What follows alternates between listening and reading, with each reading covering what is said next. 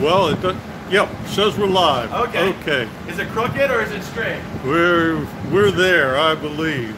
Okay. Sure, if not- It keeps telling me to rotate the device. Yeah, then rotate it. Yeah, okay. Yeah. Now we're gonna answer back. Alrighty. Hey, good afternoon, or good morning, or good tomorrow if you're watching from Guam. Art of Fire Glassblowing Studio here. We're happy to participate again in the virtual craft festival, and we do our camera work a little bit different here because we have a device we use moving around the room. We can't participate in the regular link that you all use. So if some of you are finding you can't get our participation right away, it's because you got to go to our page, our YouTube channel. And if there are folks still over on the link that are looking for where are those doggone glass blowers, hey, how about telling them we found them on their YouTube channel, and that would be the Art of Fire Glass Blowing. So I see a few of you got here with us, Brian and Malcolm, JP Woodwork. Great to have you. All right, good. So, well, we've got the owner here, Foster Holcomb. Foster, and I'm Bruce, and this is Josh. Okay, so we'd like to incorporate a little bit of something to do with wood for this demonstration. So you want to tell us what we got going here, Josh? So, actually we have this nice woodworked lamp. We're going to be making a lampshade for you folks today. So, okay. And then we also have one we did a little earlier this week. We had one of our old, woodwork bases that needed just a new lampshade. So, figure why not? This is a perfect time to show you folks. Okay. Alrighty. So that's it, a lampshade for a wooden lamp. Alrighty. Absolutely. Great. If you all have got any questions, ask away. We're looking at the comment section here, so we'll try and help you out on that. Incorporating Father's Day ideas. Yeah. We've got ideas for Father's Day. We've got the what we refer to as the beer mugs. This is our traditional one. This is the one with stout. Oh, with a stout. Course, yeah, yes, all right. And then this is for St. Patty's Day for you Irish. Okay. For you Irish folks. I think the Irish boys will go for the stout. Well, that too. I think. Yeah, one or the other. The Guinness fans. Yeah. Yeah. Okay. Cool. And then it looks like somebody knocked a golf ball into the glass. Huh? Yeah. Golf balls and hammer. Yep. Okay. Cool. Very cool. So yeah, so this is the lamp that we're going to be making a wood or glass shade for. So this was actually a lamp. We're not actually sure who made it.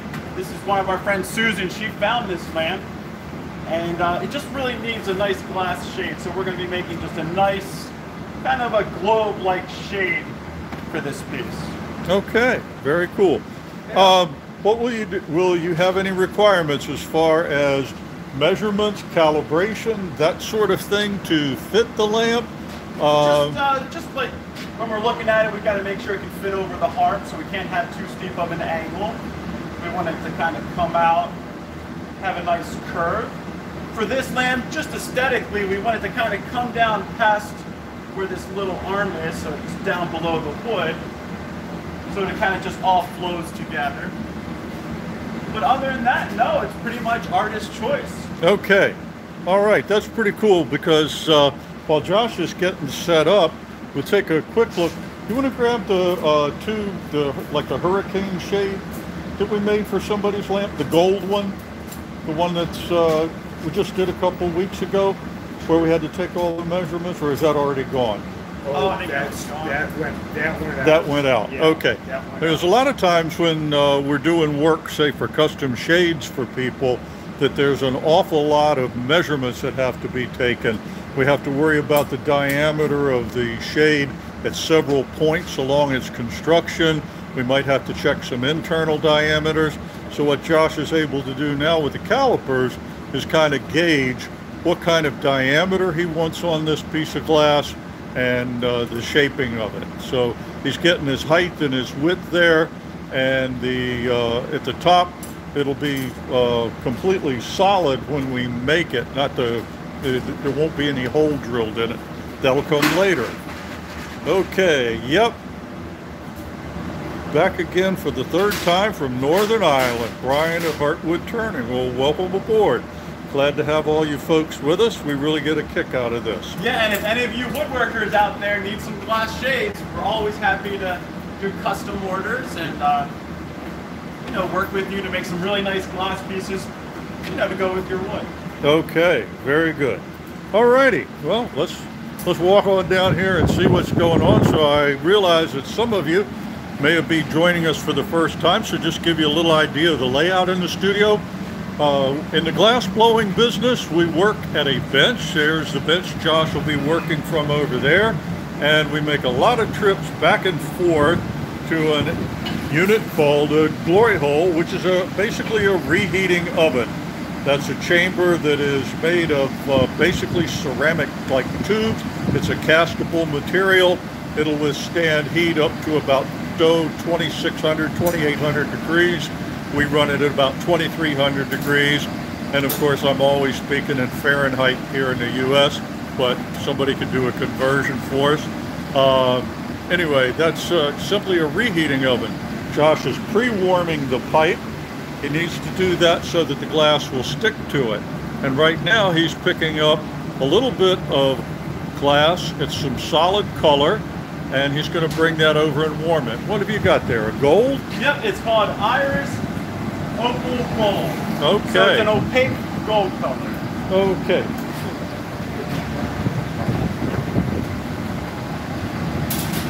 So that piece of glass that Josh picked up on the end of the pipe has been preheated to about 900 degrees Fahrenheit, and that's so it will stick to the preheated pipe. And now what he'll have to do is melt that. And he'll need to get the temperature of that little piece of glass up to about, I would guess probably at least 2,000 degrees in order for it to really get a little bit soupy. At 1900, it'll be moving a little bit. Okay. So something interesting happened. Ah, we got a crack. So when we get this glass from the manufacturer, it comes in it's in a cylindrical form, but sometimes there might be a little bit of an air bubble trapped inside. And so what happened there was the glass split apart. Now Josh has spread that crack even further because he doesn't want to have that stay in there or just kind of close up around it.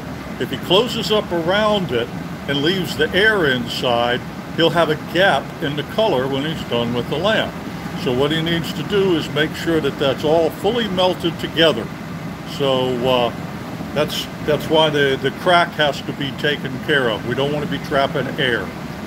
And if we do that occasionally, every once in a while, we finish our piece up, and in the walls of the piece there's a little clear spot where there was an air bubble and no color.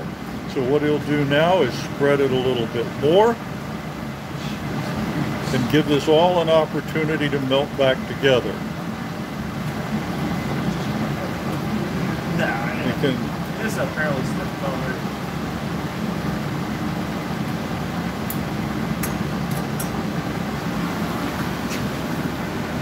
So we get our glass in this form. We buy it in bars that weigh about, a kilogram each, or maybe 2 kilograms sometimes. And we can chop off just a little piece of that glass and use it. So it doesn't take a great deal of the glass to make a piece, but we'll buy bar stock is what we call it. The other form that we get it in is frit, which is what you see over here on the metal table. Now the metal table is called a marver, and we use that for shaping the glass, cooling the glass. It's kind of a multi-purpose tool. And you can see that we've got 2 shades of frit on here. And so we've got one that is a aquamarine color, and the other one is cobalt blue. So those will both be incorporated into the lampshade. The colors are made when metal oxides are added to the glass. So over in Germany and Up until fairly recently in New Zealand, there were color manufacturers who would melt several tanks full of color glass, a different color in each one. We have a single furnace here. We'll show you that in just a moment. But if we were to melt color in it, then we'd be pretty much stuck with that one color till we used up all the glass. Our furnace holds about 450 pounds of glass. The commercial ones, well, they'll hold well above 1,000 pounds. And so they're operating just for the market. They're making color for all the glass blowers around the world. Josh just blew a little air into the pipe, trapped it with his finger, and that's caused a small air bubble to come out on the inside of the color. So that is intentional because the lampshade will be a hollow form. So the bubble he forced out from the inside of the piece is intentional. The ones that were within the color we got rid of.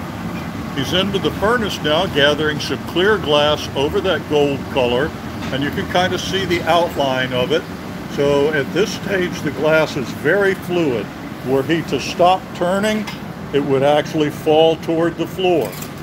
So keeping the glass under control and equally distributed around the pipe is really an important skill. Right now he's using a cherry wood block is the name of the tool. It's basically a cup that's cut out of green wood, and it's always kept in water. So we don't want them cracking, we want them to hold their shape. And the thing about the water is we want a bed of steam. The bed of steam that rolls on forms a little bit of a lubricant, and that lets the glass flow nice and easy along the tool. It also helps with the water. We keep the life of the tool. We can get a couple years usage out of one of these blocks without any difficulty. It also gets the shape established. You can see kind of a bulbous end on it, kind of like a Q-tip. And this is important to keep the shape under control. By keeping the shape under control, the blowout is proportional. So Josh is going to put a little more air in this now. We'll step back and see. He blows gently, covers the mouthpiece with his finger, and then the air comes out into the glass and expands. And because it was first in the gold color glass, then we buy our blocks. Somebody did have a question there. I'm sorry, I almost missed it. Okay, yeah, we purchase our blocks from someone that here in the U.S. makes blocks for lots of people. And we not only have the blocks, we have several other wooden tools, and we'll show you some of them as we go along, because I know we got a lot of woodworkers out there who'd be interested in that. Yeah, so the blocks that Bruce is talking about that we use on a daily basis are from the fruitwood family because of the fibrous structure of the fruitwood family. And these pieces of wood are turned, they're green pieces. They're not allowed to dry out because then the wood would crack. And besides, when we keep them in water, they hold the moisture that when it comes into contact with the glass, it generates a layer of steam for the glass to ride against. And that's one of the main ideas, is to get a skin on the glass so that the bubble will blow evenly distributed into the glass on the end of the pipe. Okay, cool. So Josh has let that glass cool off. He's getting ready for another gather of clear glass on the top there. He had to wait a little while because if he had gathered immediately while the core of the glass on the pipe was still hot, it could have all collapsed. The excessive heat of the furnace would have made the bubble in the center collapse. He's using a pipe cooler right now, and it's simply a little trough of water. The irons don't get excessively hot, but it's a good idea to keep the forward part of the iron cool. Notice how far he's able to put his hand up on the pipe. This gives him a lot better leverage, and the leverage is very important because even if you're only holding 2 or 3 pounds of glass, if it's extended about 4 or 5 feet from your body, it makes the apparent feel of it a lot greater, okay? So now he's using a larger block, getting it shaped, as Foster said, putting the skin on the glass. And that helps, the shape of that is really important, the length and the diameter. If we get the length and diameter out of proportion, we have difficulty blowing this out evenly if the glass is either too long or too short, if you will. And this is a good proportion right here, a good mix to keep the length and the diameter in that ratio. The glass will blow out evenly and under control. So notice he's waited quite a while, let it cool some. It doesn't take a great deal of heat, of air, and you can see that bubble expanding slowly. So a lot of times we wait, and we don't want it to all happen super fast. It's got to be under control. We've got a yard arm here that when we decide to take a short break, we can hang it up. No, he's not taking a short break right now. Oh, okay, we'll see. Oh, who's taking over for you? Actually, he's going to get a glove right now and a little tool that he'll use to do some raking. And we'll explain that. So in a few moments, he's going to be picking up the frit, the granular glass that you see on the marver.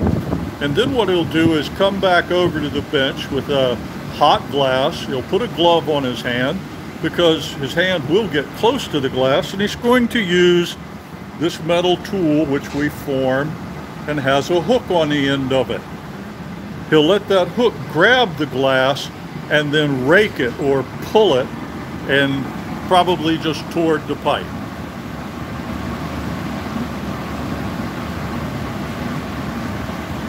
So you can see here's his third gather of glass, and this is a good sized hunk of glass. He's got a lot of glass on the end, and he's letting some of it strip off because of the fluid nature. If he's got more than he needs, he can let it fall off like that. Foster will be tossing that back into the furnace so it can be used, and then as Josh gets his gathers together, he'll begin picking up the frit. We like to keep the gathering under control. We don't want to ever get more than we can handle. You'll notice that with everything he did there, and he's going to save another little piece of that, everything's under complete control, always rotating the iron to keep the glass symmetrically distributed around the pipe.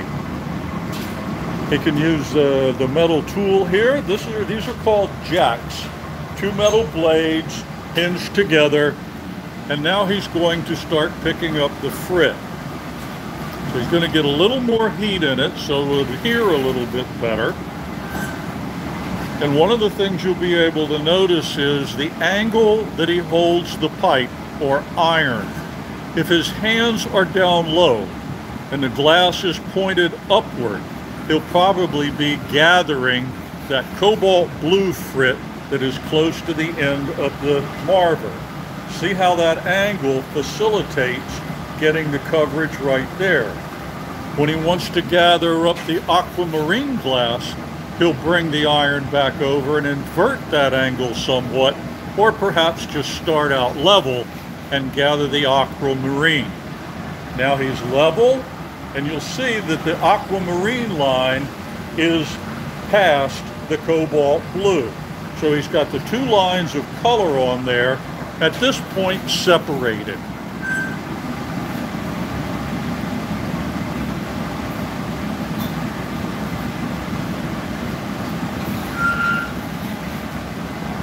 Constant reheating is required because once the glass starts to lose temperature, we can't manipulate it, and in the case of picking up these frits, it will not effectively pick up the frit color. So again, he's got the dark blue and the aquamarine color. And it looks like we've got about 40 of you with us so far, so that's pretty cool. I'm hoping that everybody that had been in on the regular link, notification to join us on our Facebook page. I'm sorry, our YouTube channel. Here we go again with the cobalt blue and the aquamarine. We can use the marver to shape the glass. Notice the inclined angle gave it a little more rounded area toward the end, toward the tip of it. And since I mistakenly said something about Facebook, if you are interested in watching more of the glass blowing, I know we've got, let's see, we've got Tommy, we've got Steve, we've got several other of the UK woodworkers that have been joining us on Tuesdays. And on Tuesdays here on the East Coast of the US, we do a Facebook Live presentation, usually about 2 hours, and make all kinds of different pieces and explain what's going on. And the time for that would be 11 a.m. Eastern Daylight Time here in the US, and I know that we are 4 hours behind Greenwich Mean Time. So, all right, now Josh is over picking up a little band of white, I believe. Yeah, he's got a little bit of white powder there, and he's putting that on the bottom.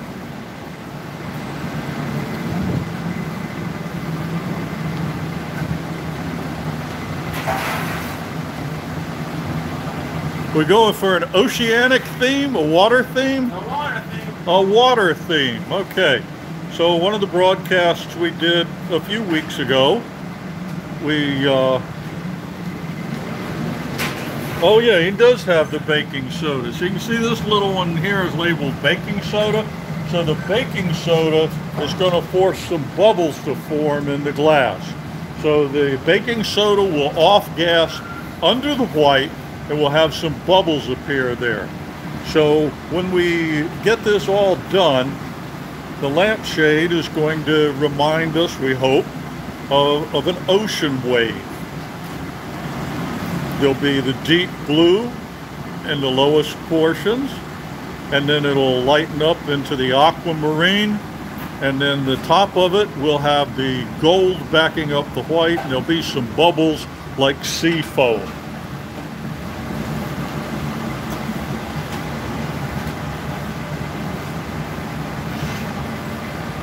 We can see a few of the bubbles forming up there underneath. So what happened was the baking soda was what he went through first, and then as it's heated and has the white on top of it, the bubbles push up through the white. He's got his glove on now, and he's got that hooking tool. So he'll come back to his bench after a reheat and begin to rake the glass, rake the colors one through another.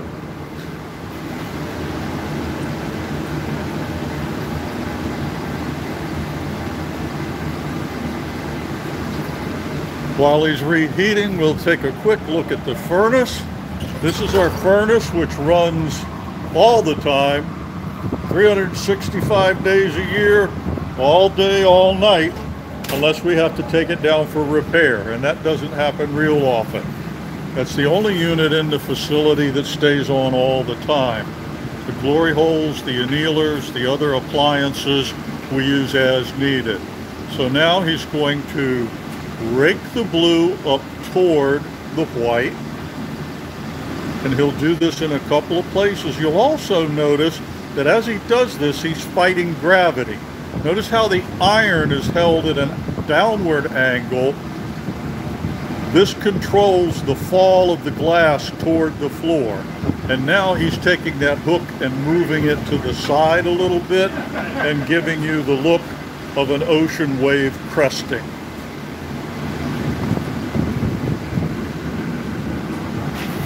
So he'll do a couple more of those, and so when we get the finished product out and have pictures online, you'll be able to see how that design works out.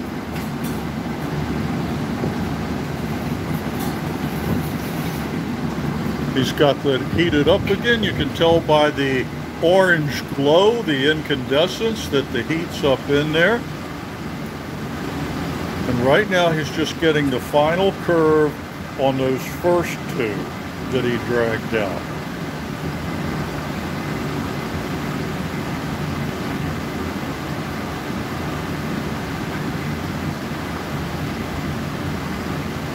Okay.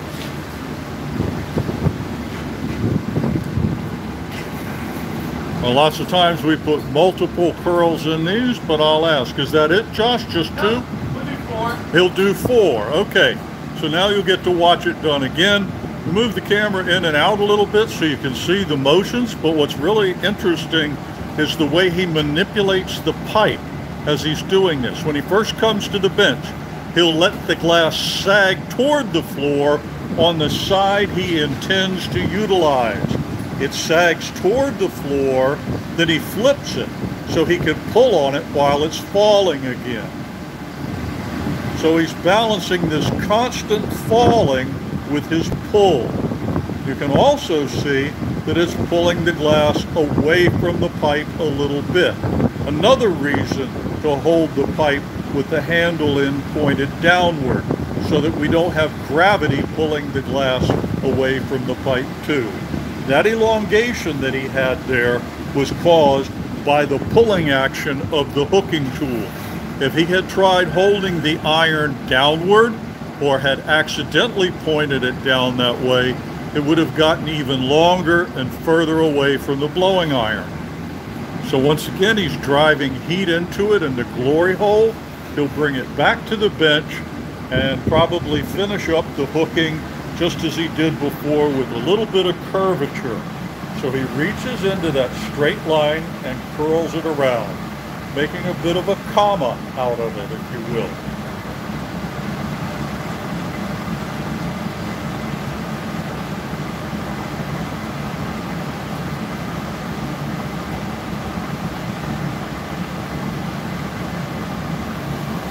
Now, once he's done with all of that, he'll take his glove off. Foster will turn the pipe while he gets his equipment change here. That distorted the shape a little bit. Not only did it make it a little longer, it put some indentations into the glass. And what he'll work on is also smoothing those out so he's got a pristine surface to work on as he then blows out. So this is the finish of the decorative aspect of it. And in a lot of the pieces we make, that takes quite a little while. Once we get all the decorative aspects of it, then we can go about the construction process. So now he's back at the marver. You can see from the angle of the iron, he made contact with the glass that was closest to the pipe. Now that he's inverted the angle, the other end of the glass makes contact. So in addition to constantly turning, like you folks do on a lathe, he's constantly changing the angle of the material so that it encounters the surface differently.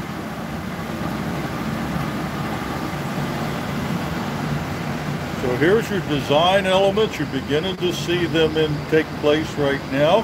He'll put a little more air in it.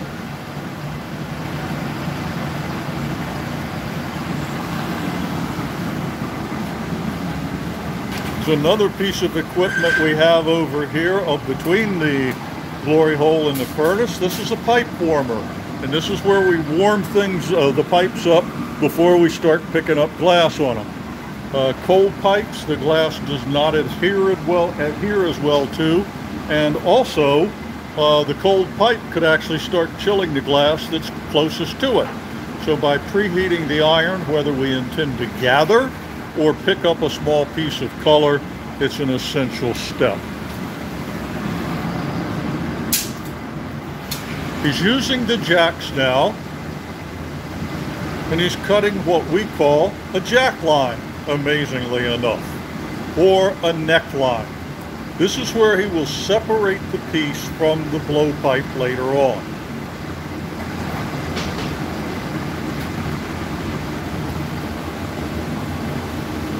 Right now he's free blowing, okay? He hasn't done too much of that. He's simply blowing directly into the pipe and increasing the diameter of the glass.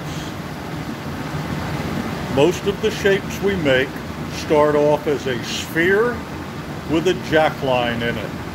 And then we'll use gravity or centrifugal force. Okay, Vicki Jenkinson, I hope that covered it for you. She asked if she could get the camera on Josh actually blowing. A lot of people will ask about the amount of force that's required when we blow the glass. When the glass is hot, it's not a great deal. It's not nearly what blowing into a musical instrument would be. The glass inflates pretty easily when it's hot, so Josh is going to blow it out a little bit more now. And he's increasing the size of that sphere. And now he's hooking up what's called a blow hose. Remarkably enough, it's a hose we blow through. The advantage of this is he can use a hand tool, as he is right now with the newspaper, and blow at the same time and see the work change in front of his eyes. If he didn't have the blow hose, he'd have to move the iron away from him to get to the mouthpiece, and his work would be about 3.5 feet away instead of being right in front of him. So now you can see the blue pulled up through the green and into the white. And he's getting quite a large sphere here. He doesn't have his finished length set yet, so we blow a little bit larger than our finished diameter so that when we do lengthen the glass, either through centrifugal force or just hanging it down and letting gravity lengthen it, the diameter will decrease and we don't want to go below our finished product. He's using newspaper right now to chill the bottom. That's approximately 7 or 8 sheets of newsprint, just like your regular daily paper, folded into a small square, in this case about 7 inches by 8 inches, and always kept wet. And it's a perfect insulator. Now to me, this is looking a little bit like the Earth and the depiction of storms from a spacecraft. Now there's his calipers for the length. Would you just hold that real quick again? Who made it this big? Okay, yeah, you. That's who. So that's the length he has to go to, but he wants this sphere large enough that when he swings it out and lets it elongate under control, that it's still the diameter he needs. If he were to hang this straight down while it's hot, it would get longer, and we could see it get longer. But that length comes at the expense of the diameter. So that's why we start out with a bit more diameter than we need.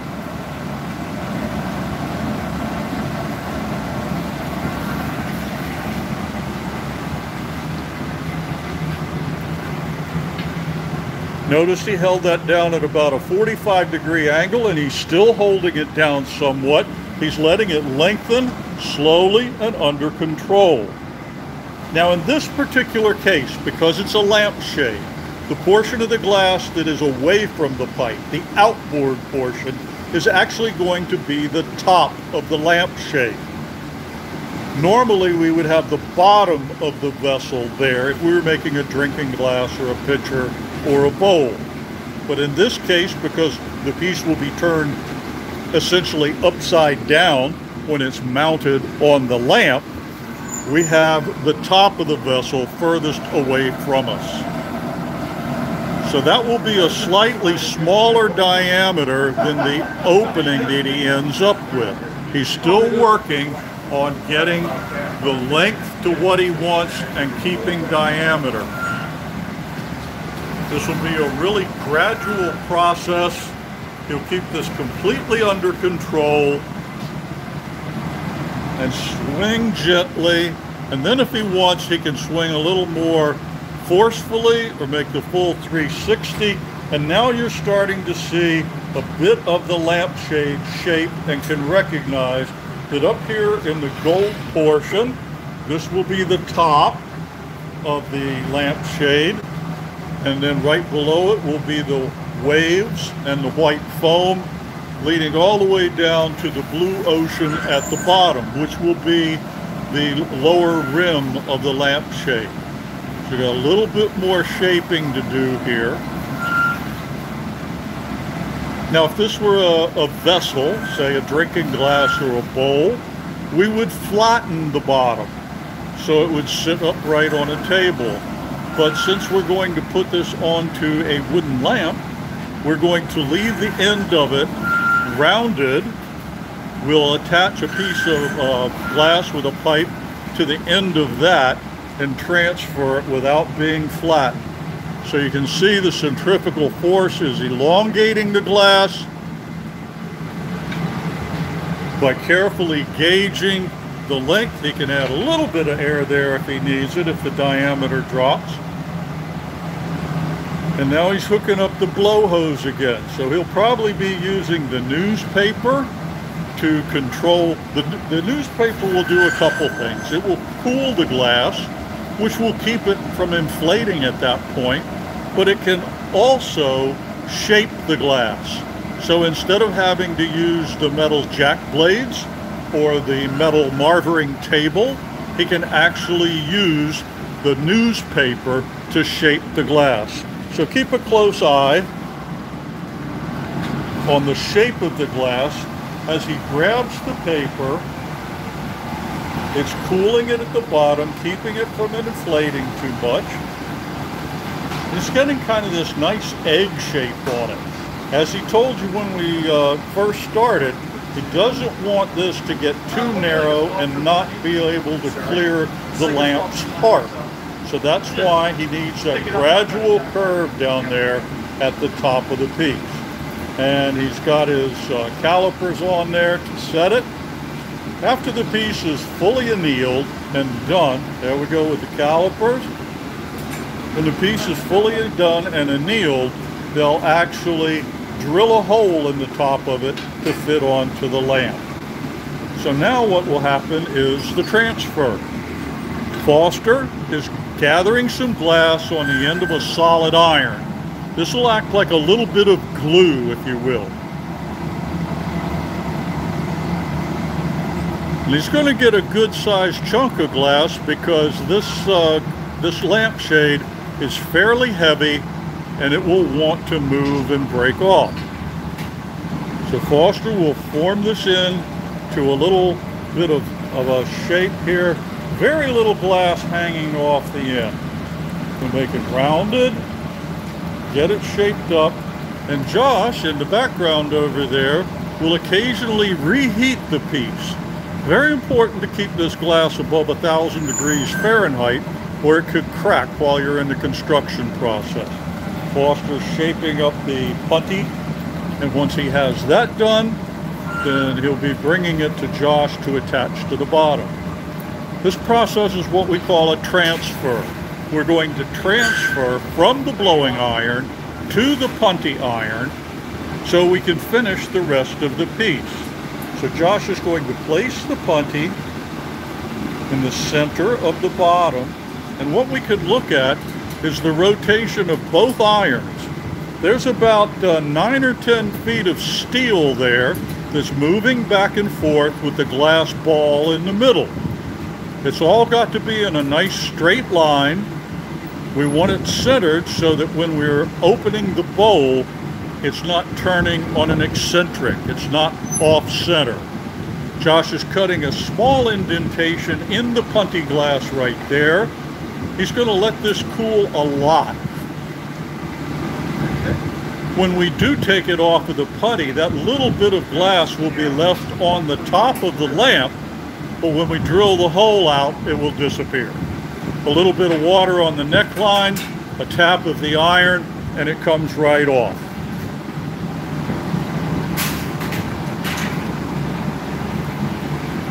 So now we've got the transfer accomplished. That's usually the breath-holding moment in the glass blowing process. And Foster's opening another door there. So we've got this glory hole wide open. This is as much room as we can get. That's also the limiting factor in the diameter of the piece.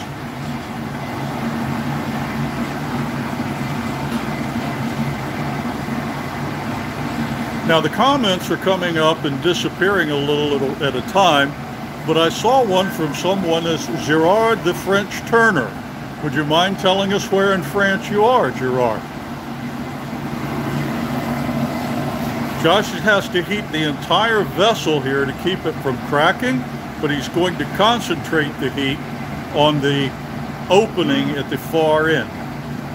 That's where he'll be working. Do you have perch? Do you have perch?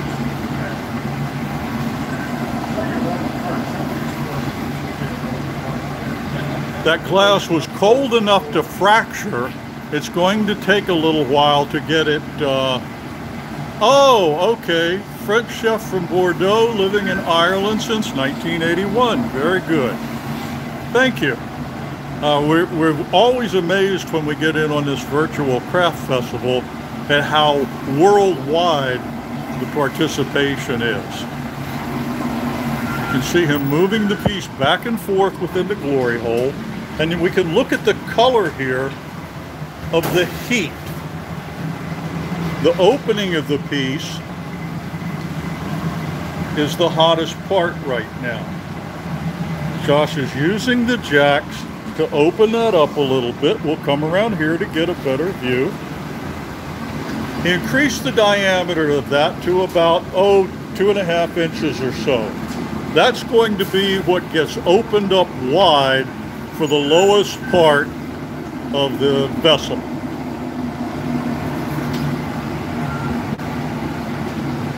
Somebody commented a minute ago they'd be afraid of it falling off the pipe. If the punty got too cold, that could absolutely happen. So that's why we're very cautious about doing what we call flash heats. A flash heat is just a brief introduction of heat, and you can tell those when he goes in just a little deeper with the glass, and then he pulls back some to concentrate most of the heat right on that opening in the lower 2 or 3 inches. He'll take a really good flash in there before he comes back to the bench. That's to ensure that the punty stays hot the entire time he's at the bench. So now he's going to use the newspaper to straighten and stabilize the side a little bit. He'll change over to the jacks and begin to open. Foster flattens the lip with one paddle and shields Josh's forearm with the other.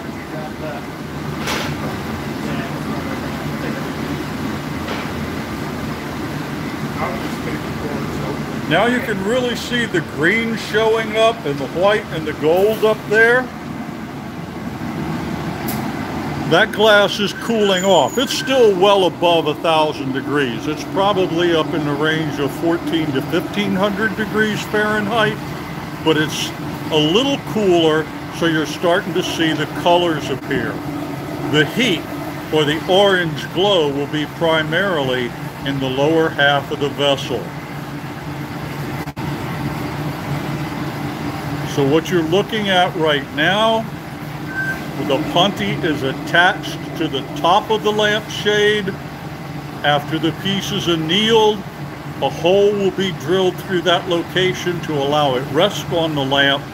What Josh is working on now is getting the lower portion, the diameter, increased. Now, if he turns fast, the glass will start spinning out. Foster is using a pair of wooden jacks, also called parchofi, and he's using that to open. The wooden jacks steal less heat from the glass, and they scar the glass less. The metal tools can scar the glass a little bit. You're really getting a good view of the colors there now. And you'll notice I didn't time it, but my guess is going to be he had less than 1 minute back there at the bench before it was time to go reheat. Now he and Foster are discussing the finished shape and what they're going to do to get there. So this is all going to happen very quickly.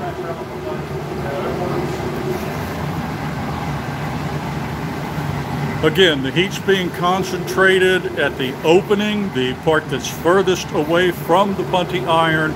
That will be the bottom of the lampshade. That is going to open significantly. You can see the heat in there. The blue, the dark blue color, is a glowing orange right now. Josh uses the newspaper to hold the shape at the higher portion. Foster uses the parchofi, or wooden jacks, to open it up some more.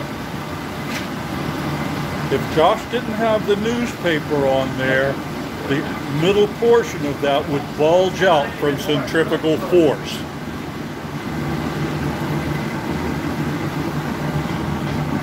And every once in a while they'll give a gander at the lamp, which is sitting down there at the other end of the studio on the Marver down there, just to make sure what they want as far as the flow of this form.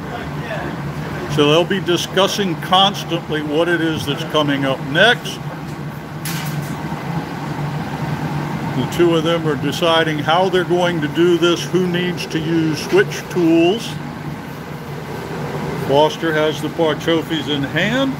We'll see Josh keep the glass under control with the newspaper, and Foster will open this up more by using the wooden jacks and kind of lifting up as Josh turns the iron. He's increasing the diameter of the opening down there.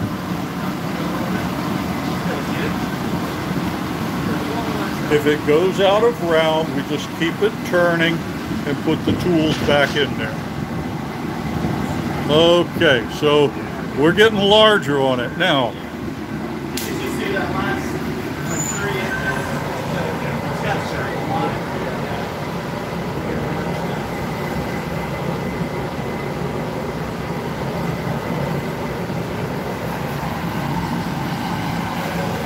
Will the finish line be a straight line or will it be ruffled?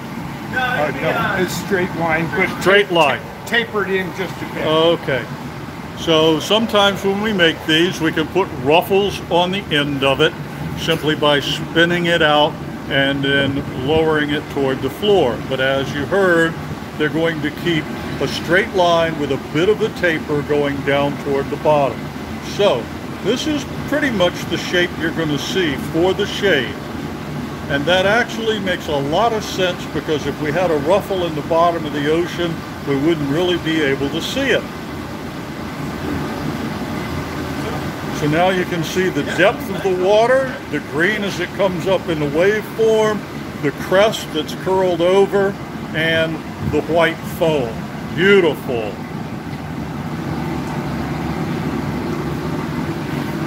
Now after they're certain that they've got the amount of heat in this that they want and any final adjustments, they'll take it off of the punty iron and put it onto or into a pair of insulated gloves and then into the annealer. And we'll explain that in just a moment.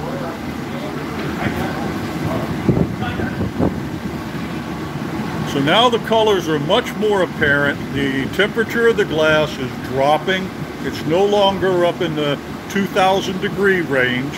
We're getting down to the point where we're probably around 1,500. Foster has on the insulated gloves. Josh will put a drip of water onto the joint where he made that crease in the punty. Then he will tap the iron and the lampshade will break free. There it goes. Josh will open the annealer doors, and Foster puts it into the annealer. All right, let's hear it for Josh and Foster. Give us some of that thumbs up and love and all the other stuff that you do when you're on social media. Yes, thank you. We think it is beautiful. Okay. Huh? Yeah, that came out really, really well. Beautiful piece, beautiful work. Okay. Any questions from any folks? Let us know. If you've got questions, let us know. This brick box back here is an annealer. And an annealing process simply lets the glass cool at a slow rate. We run that at about 900 degrees Fahrenheit, and it stays at that all day. When the piece went away, it's in the vicinity of, let's say, 14 to 1500 degrees Fahrenheit. So it's okay for the glass to move from that temperature down to 900. And it might do that in the course of 30 minutes or so. But with this glass, which is soda lime glass, that's what it's called, and that's the most common glass used in this world, there's a critical temperature range. When you come down from 900 until you pass through about 750 degrees, you're in an area where the glass can crack if it cools off too quickly. The molecular structure of the glass is really kind of jumbled. It's not a nice crystal like quartz would be. So in order to relieve the internal stresses in the glass, we let the temperature come down slowly. And just as you may have a brick patio or driveway around your home, if you've experienced in the summer, it's still hot in the evening, well, these bricks will slowly release their heat overnight until the glass is down to the temperature of the room, and we can take it out. How do you see any patterns when the glass is red hot? A lot of the coloration we don't see at that point. We can see any design elements that might have been ridges or swirls or creases or anything like that. They're not going to disappear if we do it right. But when it's red hot, that glow is from the metal oxides in the glass, the electrons getting all excited and running around fast. So that's, if you got any other questions, fire them out there. We've got another couple of minutes. What you going to do for us? Do a bubble. It's going to blow a bubble. Oh, okay. So Josh is going to gather some glass and just show you what we can do as far as how large of a bubble you can make. So yeah, and also kind of show you really how much control goes into handling the glass. You know, if we let the glass do what it wants to do, it's going to be a mess. He can blow this bigger than a beach ball. Oh, way bigger. But way bigger. Probably bigger than any fruit you've seen. So we talked about keeping it under control and with the heat, and he's cooling the side of it a little bit. You can see how much it's moving just from the residual heat, and he's cooled it a good bit on the Marver. If he had come straight out of the furnace and started blowing, it would have been completely out of control. He's capped the end of the blowpipe with his finger again. He's going to get the bubble to start out. You might be able to see it forming now. And there we go. Now that would not be a bad size if we were making a Scotch glass. What, bigger? However, we can do more than that. And we can keep blowing. What do you think, bigger? Oh yes, please. More. More. Keep it going. Oh, come on. You got more than that. Now at some point, the glass will not even support its own weight, and the shape changes. It's no longer under control as far as shape goes. All right, so I got a pusher. And it will pop. There we go. So this is what happens with uncontrolled glass blowing. So now you can appreciate the time that he spent letting the glass cool off some before he blew into it. And now, because of its thinness, he's able to pick it up, whereas just moments ago it was 2,000 degrees. And it's very flexible. He can bend it and snap it. Here's a good one. That's a perfect example. Glass blower's gone wild. Okay. So that's, now in the piece he was making, he could have come nowhere close to touching that. We couldn't touch that right now without burning ourselves severely.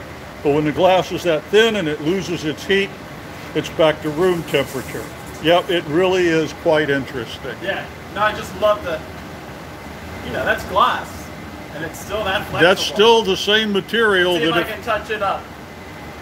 See how, whoops. It's that. But you can see that there's why does it bend? It bends because it's so thin and the material will allow it, okay? If the material were twice that thick, it would not bend. And fiber optics, right? Yeah, fiber optics, same type of thing. So fiber optics glass is probably a different formulation, maybe? Just a slight different formulation, but it's okay. still glass. Okay, yeah, it is still glass. There are over 1,000 formulas of glass. So Foster has a small string of glass right here, and you can see that that's just a little piece, a little thread that came off probably when we gathered or off the end of the furnace, okay? So it is flexible at a certain point, but we try not to get it there. Now when we're teaching classes, quite often we see that with our students, and it's time to start over. If you've got any more questions, let them rip. We got another couple of minutes here. Okay. And this will get recycled and just thrown right back into the furnace. Okay. we're good. Okay, well, thank you all for joining us. Again, this is the Art of Fire Glassblowing Studio. And if you'd like to join us on Tuesday, we have a Facebook Live presentation that goes off at 11 a.m. Eastern Daylight Time. I know we're 4 hours behind Universal Coordinated Time, or Greenwich Mean Time, if you will. So wherever you are in the world, if you'd like to watch, we do about a 2-hour show and do all kinds of different glass blowing and other stupid tricks. So, thank you very much for joining us. Thank you very much. You take care. Have a good spring. We'll see you next month. Okay. Yeah, thank you, folks. Thank you all. All right. Bye-bye. Well, I'm trying to hang up. Yes.